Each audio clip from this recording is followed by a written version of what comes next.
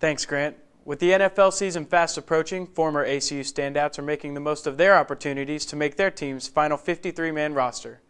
Bernard Scott, through 4 preseason games, has vaulted himself to the top of the Bengals stat sheet, becoming the team's second leading rusher during the preseason with 24 carries for 133 yards, including a solid 5 rushes for 43 yards in the team's final preseason game against the Colts.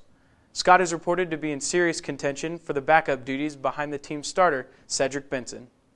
Johnny Knox is garnering some attention after putting up another big game in the Bears' 26-23 win over the Cleveland Browns on Thursday night. Knox ended the preseason first in yards per catch on the team with a staggering 25.4 yards a reception. The Bears have been impressed with his speed since they drafted him, and he continues to prove that he belongs on an NFL roster. While the 2 ACU rookies have experienced success this preseason, the story has been a bit more frustrating for fourth-year player Danieal Manning, who has been battling a hamstring injury during training camp. Manning saw his first action of the preseason during the Bears' 26-23 win over the Browns, finishing with 2 solo tackles. The coach, Grant, and Kimberly will be right back after this on The Chris Thompson Show.